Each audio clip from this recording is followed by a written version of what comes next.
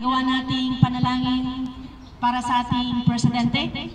Welcome to our PIN, Presidential Intercessors Network, a prayer for our nation and for our beloved President Rodrigo Roa Duterte.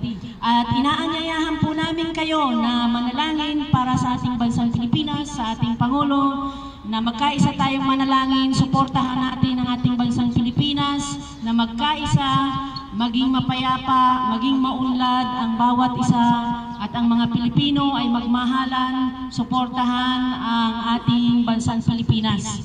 Na sana'y lahat po ay maging ligtas tayo, na kahit tayo ay nandito sa abroad, ang ating panalangin at 3-minute prayer para sa ating bansang Pilipinas ay napaka-mahalaga po. So, inaanyayahan po namin kayo na sana ay manalangin tayong lahat para sa ikatatahimik at ikaunlad ng ating bansang Pilipinas. Ang ating pong founder ng PIN, si Founder Bishop Dante Bilos, at manalangin po tayong lahat. Let us pray. Our Father in heaven, being the leader of our nation, grant him today the fear of the Lord, wisdom, knowledge, understanding, good health, protection, and favor with you in men, and the performance of his duties and responsibilities of our beloved nation.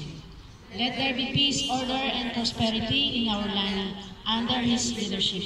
We also pray for Vice President, the members of the Cabinet, the legislators and the Senate of the Congress, Justice in the Supreme Court, Court of Appeals and other judges in the judiciary, all other officials of the local government, the Philippine National Police, the Armed Forces of the Philippines, and all law enforcement agencies.